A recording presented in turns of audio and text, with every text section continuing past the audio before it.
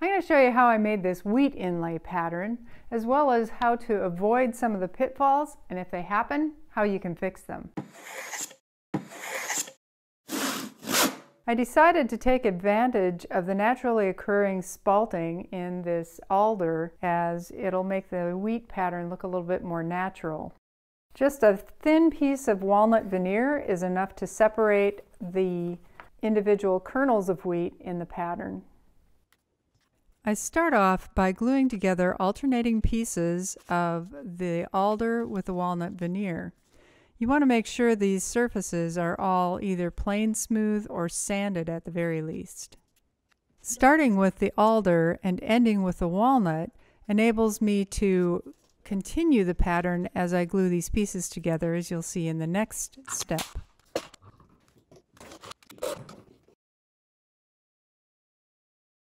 For the second glue up, I cut the piece into 3 roughly equal sections at a 45-degree angle. Those pieces are then laminated together for a thicker block. Now you could start off with more layers and avoid this step. I followed this approach to be a little bit more efficient with the use of my materials. I use a block to give greater clamping power uniformly across the board.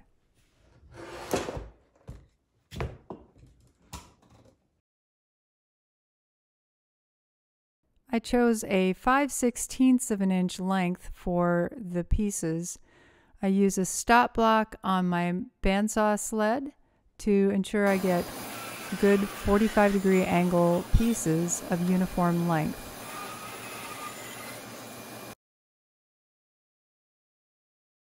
I glued together the first half of the wheat pattern, followed by a layer of center veneer, allowing that to set while I glued together the second half of the wheat pattern. The second half is simply flipped over and set on top of the first half, creating the wheat pattern. Unfortunately, the way this is clamped together doesn't give me any end-to-end clamping pressure. And that creates some problems, as we'll see.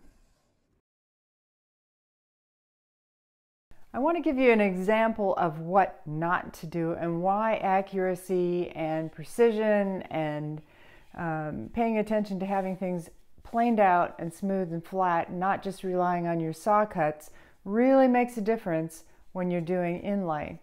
Now, you may think that your saw cut is smooth, but it's not plain smooth.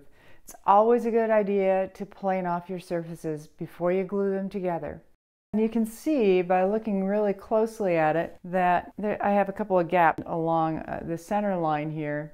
Those gaps will show up in the work, and if I'm using it as this piece is intended in the center of a pizza peel, you're going to get food particles stuck down into those cracks. Not a good thing. As far as the grain goes on this, I'm kind of happy with the varied design. That's why I had different pieces of wood that I put together, and flipping them over gives a little bit more contrast. It does look more like a varied wheat design rather than just the barbershop pattern, which is half of it, with the other side flipped to the other side. You can see how rough this surface is. This is just cut by using the bandsaw. It doesn't have the same silky smooth surface as a plain down surface has.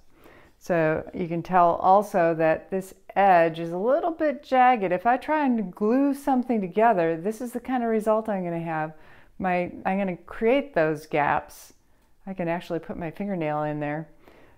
So I need to plane down the edges first. This piece isn't completely lost.